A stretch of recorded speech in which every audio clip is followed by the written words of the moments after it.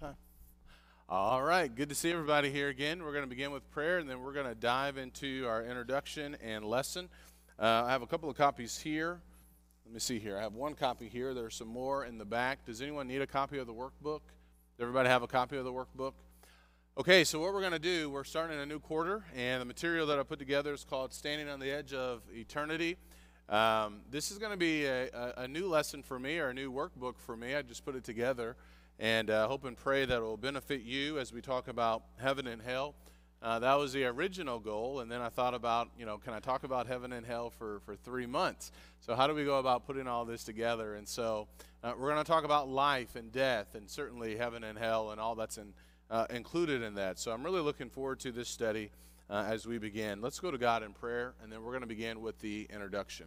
Let's go to God and let's pray. Father in heaven, thank you again for the gift of life. We know how fragile life truly is. We know how short our time on this side of life is. Help us, Father, to, no matter what, trust in you. Help us to be confident in our salvation.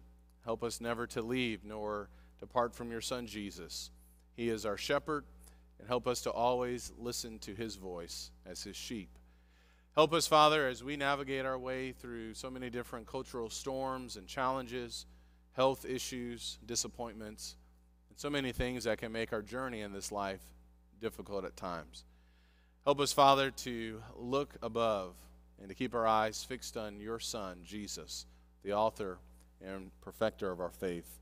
Be with those, Lord, who don't have that much more time left on this side of life, and give them peace and give them comfort and help them at this time. We are so thankful, Father, for the wonderful blessings you give to us. Continue to be with us. In Jesus' name we pray. Amen. I had the opportunity to see Sister Jackie a couple of days ago on Thursday, just for a few minutes, or on Wednesday actually, and I know many of you have done that as well. Kevin did say I could mention to the congregation. You guys already know this. I think most of you do. If you want to go see her, just send him a text message, and you can. We were going to plan on going over there after services, but some other members have already beat us. So he said there's going to be a lot of people actually coming over today, so we'll have to do that another time. But what a blessing it is to be able to encourage our sister and our other family members in Christ as they go through this difficult period. So if you have your workbook, open it up, please, to page number 3. I just want to read this, and we're going to begin, and I want to read the scriptures as well. Maybe you did not get a chance to go through the introduction. We're all standing on the edge of eternity, and by that, what I mean, that one day we will die. Death is a fact of life, and sometimes we can ignore it, and we can be naive about it. One day we'll die, and then we'll begin a great journey unlike any other we have ever experienced. I love taking trips. Anybody else like taking trips? Anybody want to go on a trip next year? We can do like a road trip? Nobody. All right. There we go. We got one. All right. Brandon, you and I, we're going. All right. So I love taking trips. Travel to Africa and Germany, Mexico, Canada, Jamaica, Israel, and to a number of states. But the journey all of us will one day experience will be truly unique. It will be the ultimate trip. I'm talking about when we die. When we die, we'll leave this physical realm and enter into the spiritual realm. Companies like Uber, Southwest, or Amtrak will not get us to this destination. Rather, the angels will usher the faithful into this journey. We look over in Luke chapter 16, and we're going to be studying from Luke chapter 16 later on in the quarter. In Luke chapter 16, we read about the rich man, and we read about Lazarus. And I mentioned that here because in Luke chapter 16, beginning in verse number 19, it says, "Now there was a rich man, and he habitually dressed in purple and fine linen, joyously living in splendor every day. And a poor man named Lazarus was laid at his gate, covered with sores, and longing to be fed with the crumbs which were falling from the rich man's table. Besides, even the dogs were coming and licking his sores. Now the poor man died," listen to this, "and was carried away by the angels." Isn't that amazing? Carried away by the angels to Abraham's bosom. That's why I said it's going to be the ultimate trip. It's going to be unbelievable. But we are going to experience it. So in this class, we'll be studying what the Bible has to say about heaven and about hell. And as I thought about this subject, I began considering other aspects that need to be discussed outside of the final destination places of heaven and hell. I thought about our lives now, my life, and how we live with a view toward eternity, which I think can be really hard. Salvation. preparing for death, what happens after we die, and what the day of judgment will look like and be like. And I searched to look for different kinds of workbooks that were out there to get some ideas or maybe even potentially use one of them. And I reached out to a number of preachers and didn't really have that much success. One of the preachers said to me, the more I study about heaven, the less I know. And I thought that was interesting too. While we talk about heaven and hell in sermons or in a Bible class, and certainly I've done sermons on those, probably have done fewer sermons dealing with the topic of hell. And I think that would probably be the case for many preachers today. But while we've done sermons on those, I didn't really find much with respect to an actual workbook. And so that's what we're going to be talking about. So it's going to be an adventure for all of us as well. So we read about, obviously, heaven and hell with Christ and eternity also in the Scriptures. Let me just read these here for you. You can just read along. Matthew 25. Then he will also say to those on his left, "Depart from me, accursed ones, and to the eternal fire which has been prepared for the devil and his angels." And we'll talk about that, hell being prepared for the devil and his angels. These will go away into eternal punishment, but the righteous into eternal life. So you see eternal punishment and eternal life. If your right hand makes you stumble, cut it off and throw it from you, for it is better for you to lose one of the parts of your body than for your whole body to go into hell. That's how serious this really is. Do not let your heart be troubled. Believe in God. Believe also in me. In my Father's house are many dwelling places. If it were not so, I would have told you. For I go to prepare a place for you. If I go and prepare a place for you, I will come again and receive you to myself, that where I am, there you may be also. That's Jesus speaking there. In Acts chapter 1, we read this in our Bible reading, and after he had said these things, he was lifted up while they were looking on, and a cloud received him out of their sight. And as they were gazing intently into the sky while he was going, behold, two men in white clothing stood beside them. They also said, "Men of Galilee, why do you stand looking into the sky?" And I believe those men were angels. This Jesus who has been taken up from you into heaven will come in just the same way as you have watched him go into heaven. And that's a very important verse that we'll talk quite a bit later on in the quarter. Philippians chapter 1, verses 21 through 23. For to me to live is Christ, and to die is gain. That's a pretty powerful statement, isn't it? For me to live is Christ, and to die is gain. But if I am to live on in the flesh, this will mean fruitful labor for me, and I do not know which to choose. But I'm hard pressed from both directions, having the desire to depart and be with Christ, for that is very much better.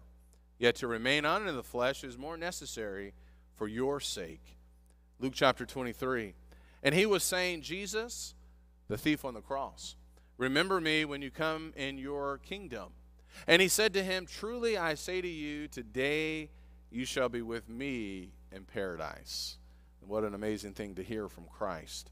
And then 2 Thessalonians chapter 1. For after all, it is only just for God to repay with affliction those who afflict you, and to give relief to you who are afflicted, and to us as well when the Lord Jesus will be revealed from heaven with his mighty angels in flaming fire, dealing out retribution to those who do not know God and to those who do not obey the gospel of our Lord Jesus.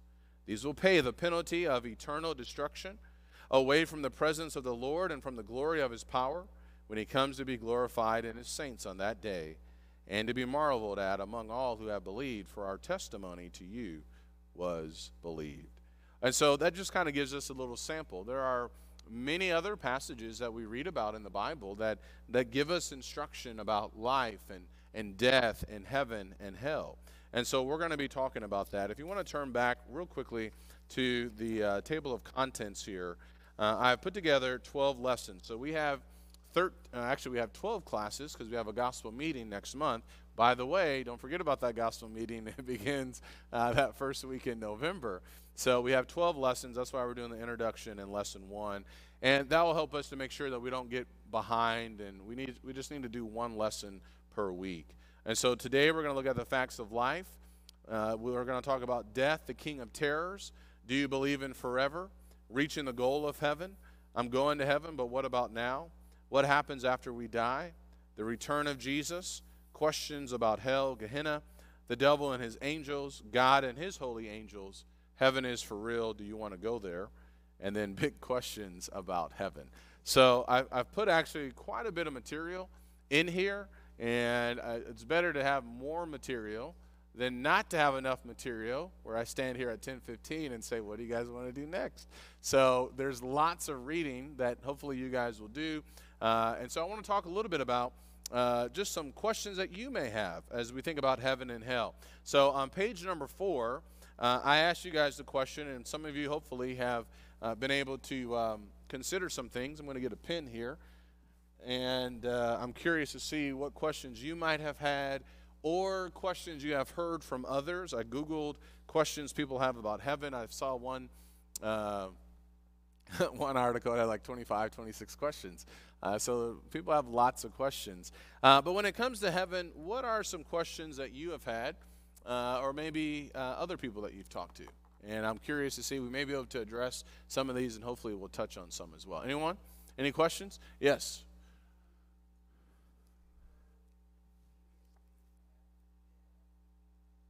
Okay. All right, so I'm writing these down. Do we go immediately after death to heaven? And will we know one another? Good.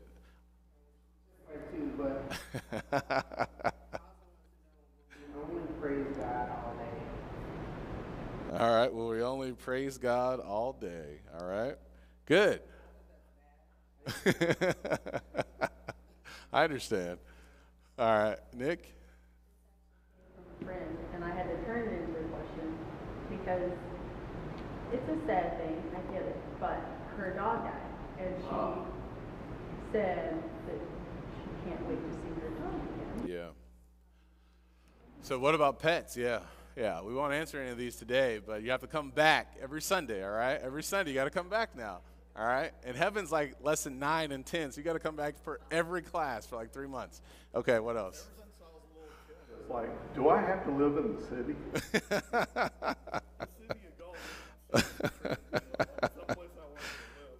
Can I live off property, right? Right. All right, yeah, so yeah, that's going to be interesting as well. What's that going to look like? Go ahead, brother. Stated that their belief is that what will happen is in heaven is just an extension of what we love to do here. Yeah. Read a book all day, or we'll be able to walk through fields of flowers. Yeah, that's right. I don't think Bluebell ice cream is going to be in heaven, right? I'm sorry. Okay, let's continue on here. That's right. Yeah, so we're just going to kind of keep on doing the things that we've already been doing. Go ahead. Mentioned up front, will we recognize each other? Yeah. Yeah, that's a question that a lot of people have. Will we know one another? Are we going to go there immediately after death? Are we going to praise God all day, or what are we going to do? Basically, what are we going to do? And that's a hard thing for us to think about, the idea and the concept of eternity. Will things kind of remain the same? Any other questions? Yes, ma'am.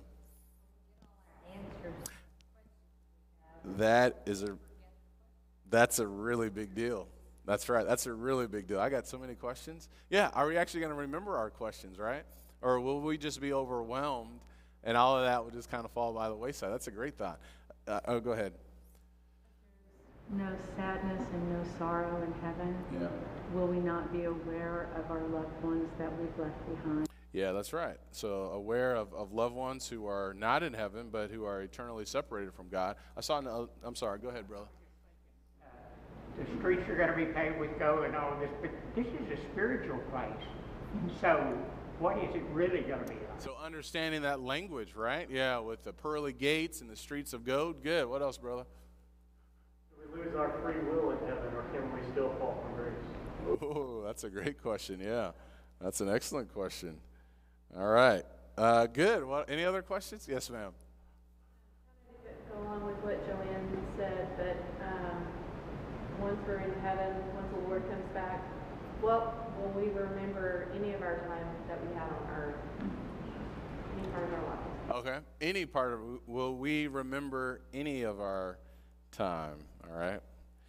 Great. Oh man, this is adding up here. We're gonna have some good classes. Anything else? Yes, sir.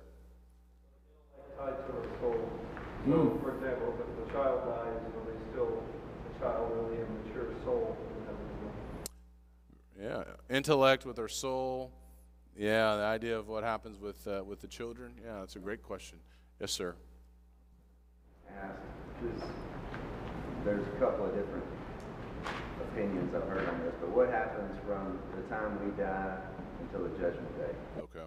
Yeah, we're going to talk about that too. Yeah, time between death and judgment day. Did I see another hand? Some other religions say that, well, heaven be on earth. Yeah, that's a topic that Kevin's going to be talking about in his class. The idea of heaven on earth. Yeah, that's something that's popular as well. We'll address that as well too.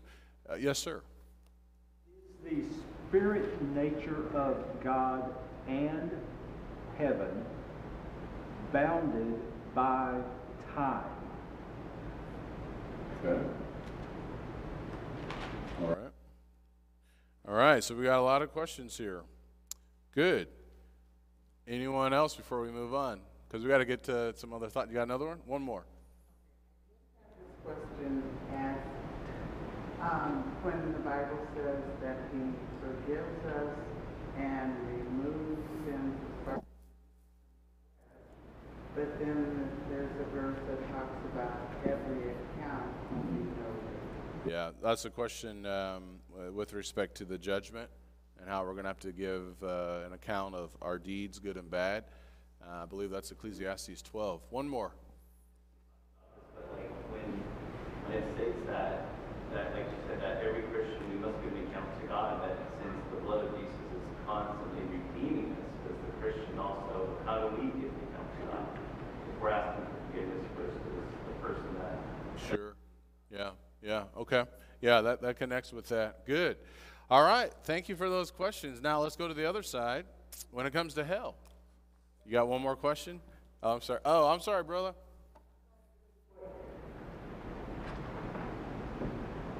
When you die, you go to heaven, the good Lord judges you, and there's a what you're gonna have, there's a what you got. All right. Yeah, we'll talk. So we'll talk about that. So death and judgment and all that's entailed with that, right? Okay. Yeah, we'll definitely talk about that. Did you have one more? Oh, okay. So when it comes to let me put some of the things up here. Will we live human lives? I think somebody kind of mentioned something like that, right? Will we have memories of our lives? That's a common question. Will heaven be boring? A lot of people think, oh man, heaven, I'm going to be there forever. Man, I thought worship was already hard enough. 3 hours or 1 hour. Man, forever?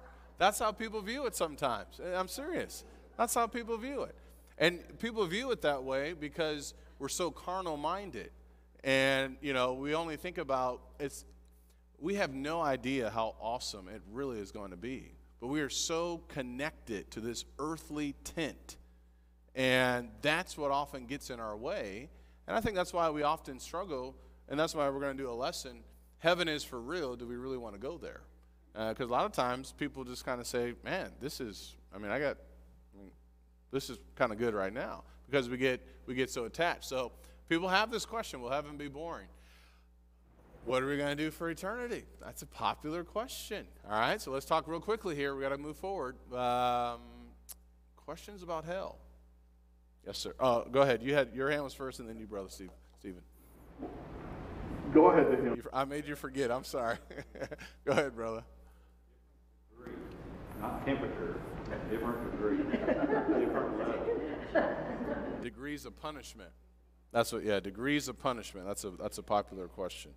What's another question you guys have? Yes, sir. You remember?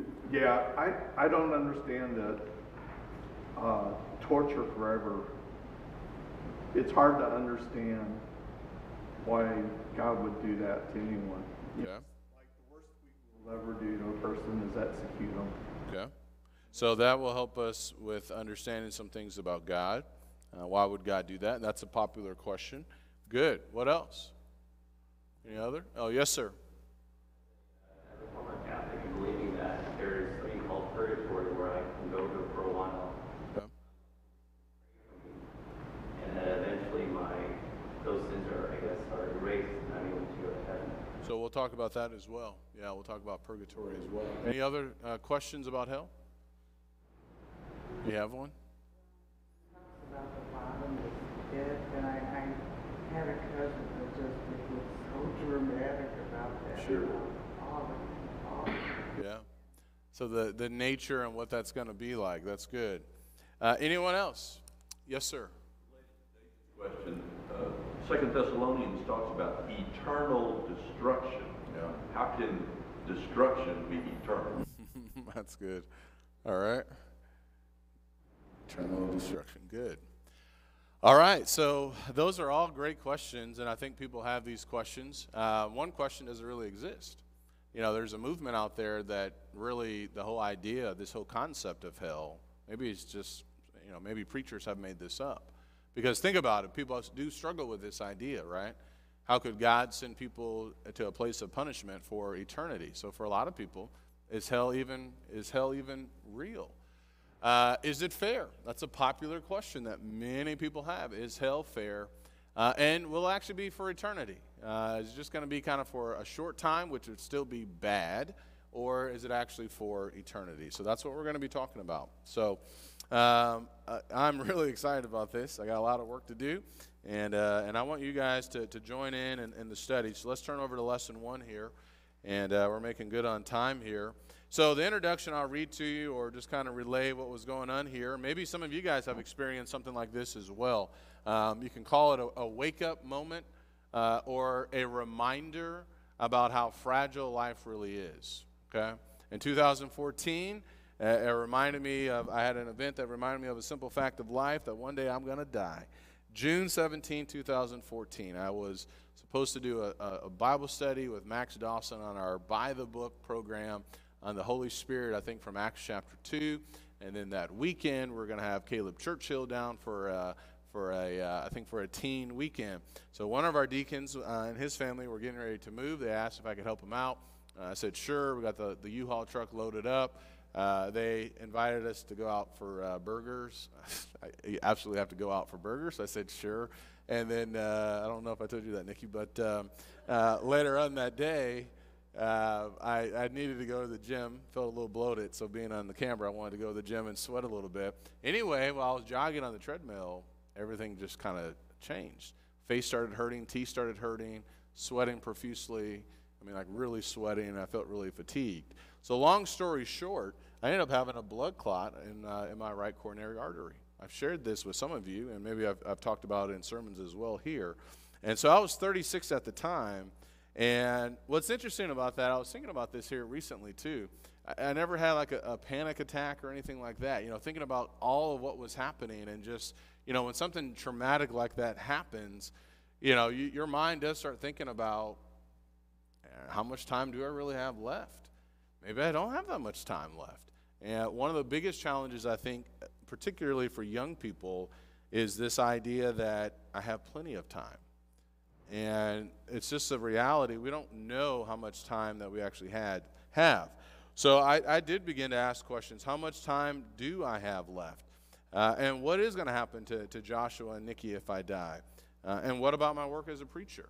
You know, there are lots of different questions that I've had, and that event there's certain just life events that just will always stick with you. It's like 9/11.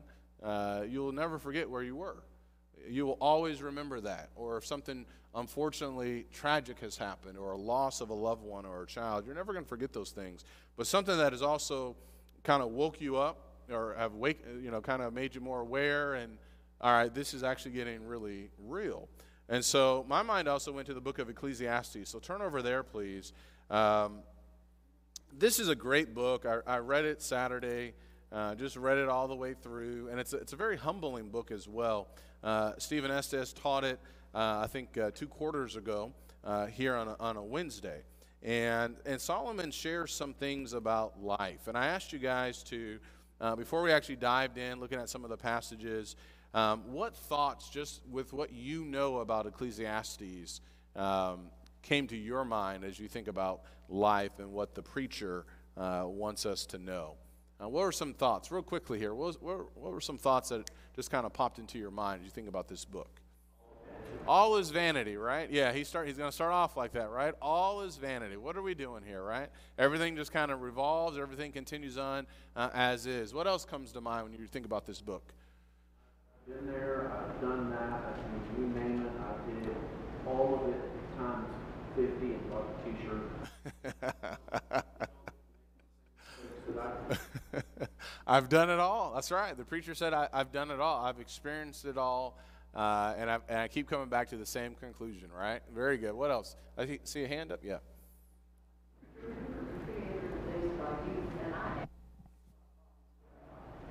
That's right. Remember the Creator in the days of our youth and the fact that our bodies are going to wear out. Is that what you said? Or that, yeah, just understanding that fact as well. That's right. What else? Anything else comes to mind? Yes, sir. On this earth, there are cycles that keep repeating themselves. Yeah. Planting, harvesting, planting, harvesting, planting, harvesting. And as we were involved in these things, we really have little impact on the end result. Mm-hmm. Yeah, that's right. That's right. Did I see another hand back there? Yes, ma'am. You just say that we have to be ready to prepare any kind of life is short and death is real. You say. That's right. That's right. Life is short and death is real. That's right.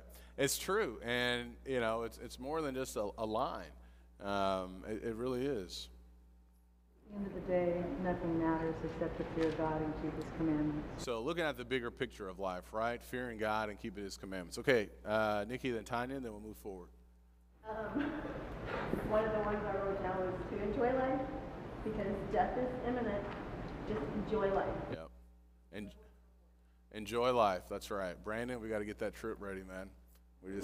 I don't know. We're going to do a trip together. Yeah, we got to enjoy life. That's right. You just said enjoy life. We're going to. All right, Tanya. Yeah, so you got to enjoy life. There's got to be some balance with that. And the preacher is going to really set some things up for us. And so as I went through this health crisis, I was reminded by Solomon about, I like to call them the facts of life. And as we think about heaven and hell, we need to consider these facts of life. So before we dive into answering those questions that you guys have brought up, we do need to talk about life. And we need to talk about death. So turn over to page number 8 here. Now, I understand, and by no means am I trying to make light of this. I know we've had a couple of laughs, but life is valuable, and death is very difficult at times to comprehend and really to put our hands around. And so look at Ecclesiastes chapter 1, verses 1 through 4. Solomon does remind us of some things, as you guys have already mentioned, in Ecclesiastes chapter 1. The words of the preacher, the son of David, king in Jerusalem. Vanity of vanities, says the preacher. Vanity of vanities, all is vanity. What advantage does man have in all his work, which he does under the sun? A generation goes and a generation comes, but the earth remains forever. Also the sun rises and the sun sets, and hastening to its place, it rises again. Things just continue on. And so he just talked about this in the first 4 verses, really in the entire chapter. And what we can learn about life is that as he begins, he sees that indeed, you know, it just continues on. And we're going to learn some more things about this here in just a minute. I do want to share with you something else that stood out to me yesterday. For a minute, and I'm not trying to be funny here, it was depressing. And I'm being serious about this because, I mean, do you guys ever think like that? I'm not going to ask anyone's age. I'm 41. But, you know, I mean, you start thinking about life. So I view life like you know, if you're in 4 quarters, this may not be the best example, but, you know, hopefully if we get to live to be 80 or even more, you know, it's half of my life is already done. 3rd quarters, I'm in the 3rd quarter right now. So hopefully we'll get overtime, but, you know, we don't know. But these verses, look at Ecclesiastes chapter 2 and verse 3. Solomon said, I explored with my mind how to stimulate my body with wine while my mind was guiding me wisely, and how to take hold of folly until I could see what good there is for the sons of men to do under heaven. Here's the statement that really got me. The few years of their lives. He just keeps saying that over and over again. The few years of their lives. Look at chapter 5, and I want you to look at verse number 18. Ecclesiastes chapter 5 and verse number 18. He says, "Here's what I have seen to be good and fitting, to eat, to drink, and enjoy oneself, and all one's labor in which he toils under the sun during the few years of his life." There it is again, which God has given him, for this is his reward. And then in chapter 6 and verse number 12, "For who knows what is good for a man during his lifetime? During the few years of his futile life, he will spend them like a shadow. For who can tell a man what will be after him under the sun?" And so that really stood out to me, this idea of just a few years of life. And when you really put it into perspective, that's what we have. Our lives at times can feel, and it's interesting how we kind of complain about things sometimes. How things can become boring or challenging or whatever, but hey, we're still alive, and it's a blessing to be alive and to have life. And so Solomon helps us to see, number one, that things just kind of remain and go on the same. And you look at point number 2 under the lesson. Throughout the book, he obviously discusses life, and I'll kind of share some of those verses with you. A part of the discussion about life is the reality of death. And so I asked you guys to read, there's 5 passages here. Let's look at Ecclesiastes chapter 2, and let's look at verse number 12. And I asked you guys just to be ready to talk about this. And from these 5 passages, we can basically get about 5 thoughts that I'm going to give to you that you can fill in next. Ecclesiastes chapter 2.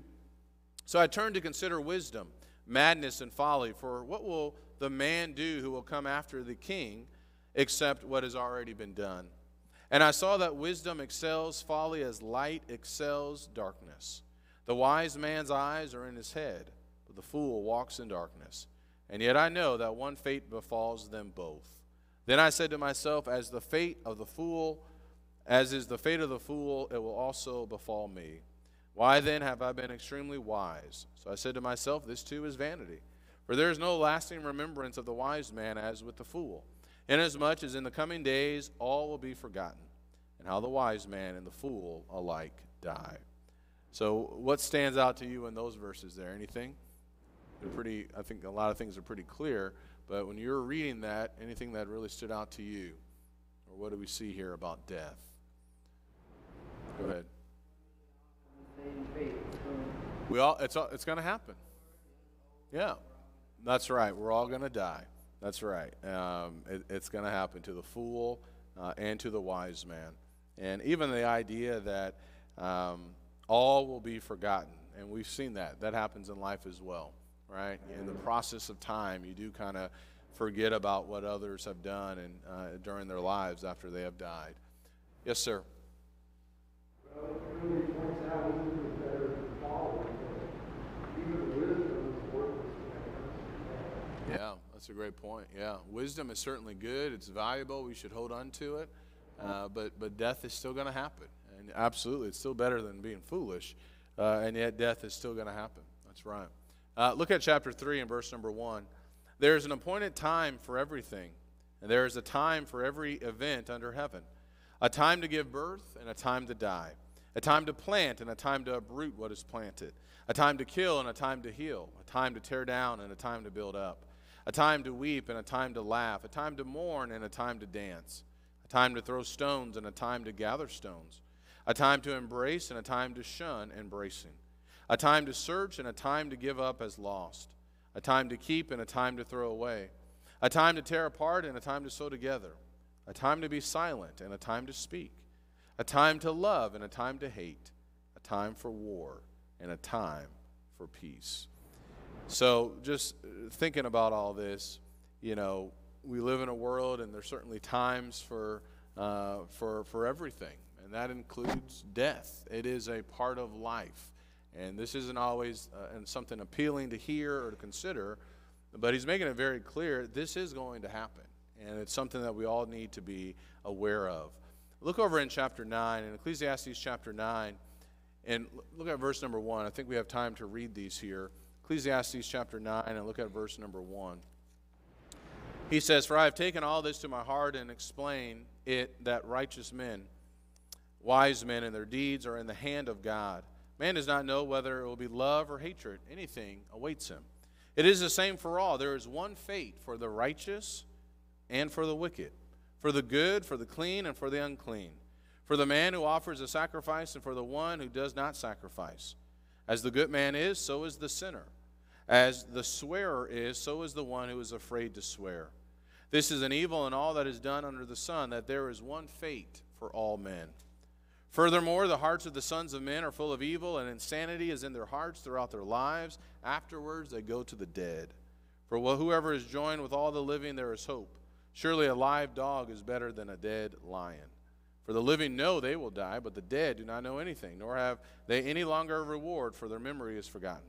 Indeed, their love, their hate, and their zeal have already perished, and they will no longer have a share in all that is done under the sun. Go then, eat your bread in happiness, and drink your wine with a cheerful heart, for God has already approved your works. Let your clothes be white all the time, and let not oil be lacking on your head. Enjoy life with the woman whom you love all the days of your fleeting life, which he has given to you under the sun. For this is your reward in life, and in your toil in which you have labored under the sun. Whatever your hand finds to do, do it with all your might. For there is no activity, or planning, or knowledge, or wisdom in Sheol where you are going. I again saw under the sun that the race is not to the swift, and the battle is not to the warriors. And neither is bread to the wise, nor wealth to the discerning, nor favor to men of ability. For time and chance overtake them all. Moreover, man does not know his time, like fish caught in a treacherous net, and birds trapped in a snare. So the sons of men are ensnared at an evil time, when it suddenly falls on them.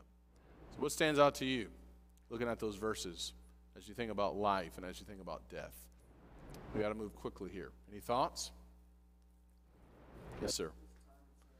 To us all. So good and bad things happen to everybody. That's right. Yeah. Sometimes we can explain it. Yeah, time and chance, that's a great point to hold on to. Time and chance happen to all. Sometimes we can't always explain why certain things happen.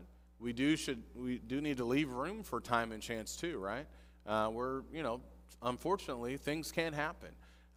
Anything else in these verses here? Any thoughts? Yes, ma'am.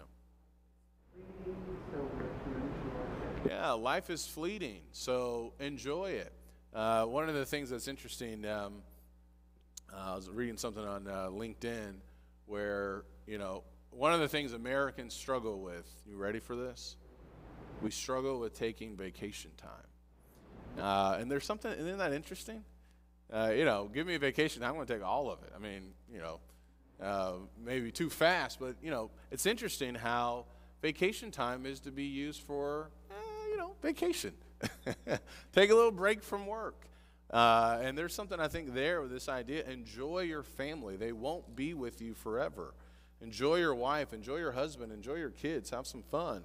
And I know we have to work. We have to pay the bills and things like that. But, when you start thinking about death, and we're just running out of time. So that's something important for us to think about. Look at chapter 11 and verses 9 and 10. Chapter 11, verses 9 and 10. Rejoice, young man, during your childhood, and let your heart be pleasant during the days of young manhood, and follow the impulses of your heart and the desires of your eyes. Yet know that God will bring you to judgment for all these things. So remove grief and anger from your heart, and put away pain from your body, because childhood and the prime of life are fleeting. And so, to me, that's a powerful text as well. He's not just saying go out and live a life of sin. He's not saying that at all. Right? He's reminding us and reminding his readers, you are going to stand before God one day. You will be judged. You will die, and you will also be judged. So be wise. And as what Sister Jane Ellett mentioned in chapter 12, look at what he says in chapter 12. He just continues this thought, essentially. Remember also your Creator and the days of your youth, before the evil days come and the years draw near, when you will say, I have no delight in them. Look at verse number 7. Then the dust will return to the earth as it was, and the spirit will return to God who gave it. And so from these verses here, let me just give you some thoughts to think about. Number one, death happens to all. And what that means is that it's actually going to happen to me.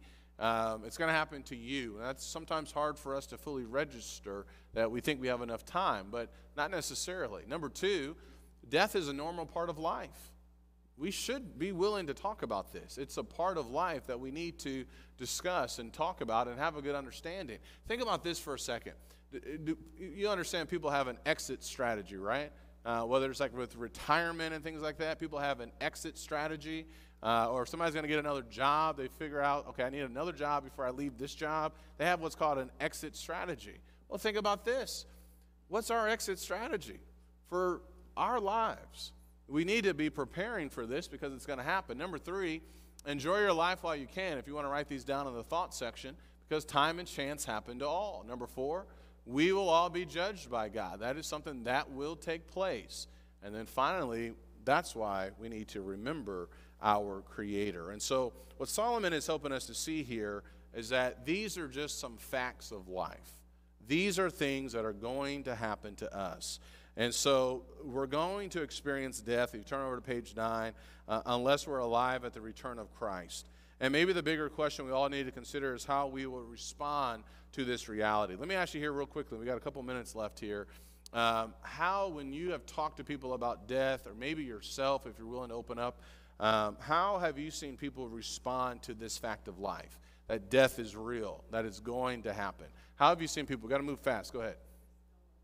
Don't want to talk about it, right? Hey, let's just change the subject, right? How about those Cowboys, right? Let's just talk about something else, right? How's other people respond?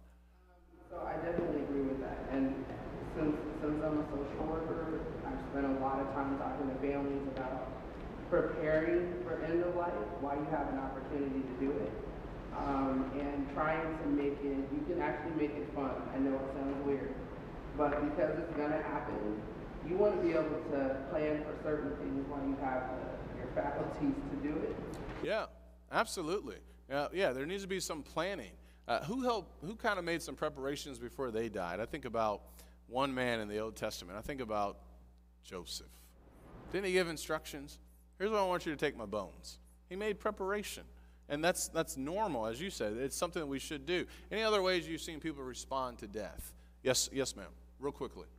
People don't want to hear because they worry, they upset, they depressed, they want to avoid that they were wrong.